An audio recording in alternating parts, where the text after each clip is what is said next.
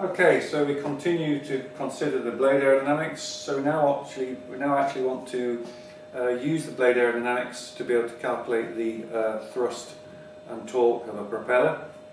So we take the blade section, let's just hold it in this sense for convenience, so you can see the blade section. It would rotate in that sense. Okay, so we've got the leading edge and the trailing edge. The inflow from this perspective will be coming down the way like that, and the blade speed in that sense like that.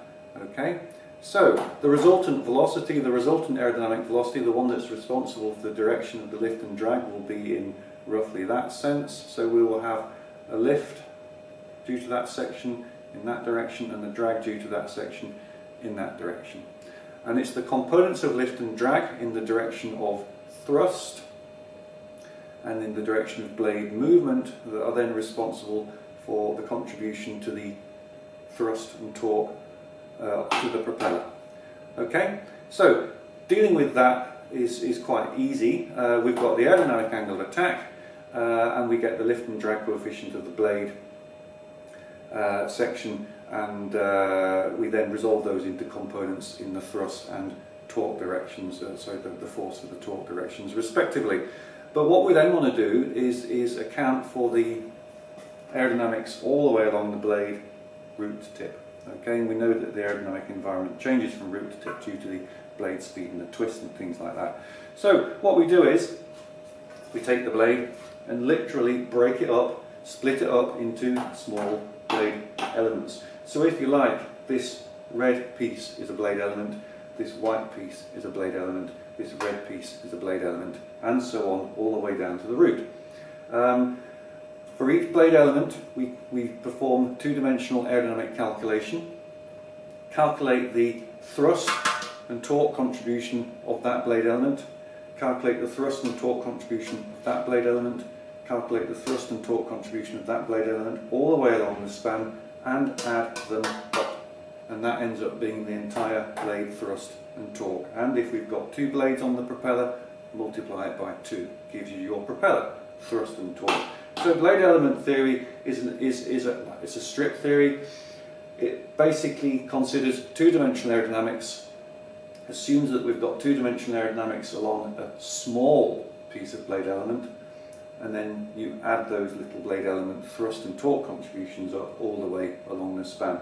So the concept is quite straightforward. We've done the hard work already in terms of the aerodynamic environment at the propeller disc and the actual blade aerodynamics themselves. The blade element theory is just a solution methodology for that. Okay, so blade elements. So if we take a propeller blade, there's the central spinner, there's a blade, and there's the two-blade propeller, for example. Okay, radial ordinate R. We split the blade up into these blade elements.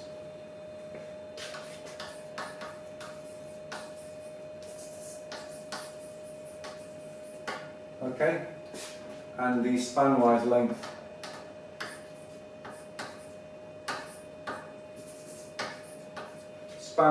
of a blade element is delta R. Okay, so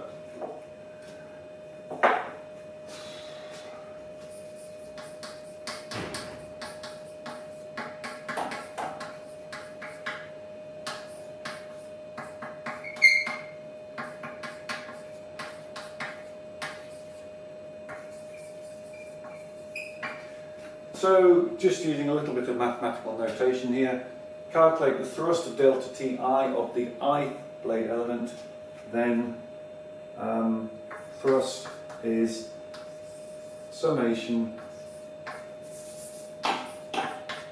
delta Ti, I equals 1 to n for n blade elements. So we develop this theory for this blade design methodology in the notes. We do the same for the torque as well.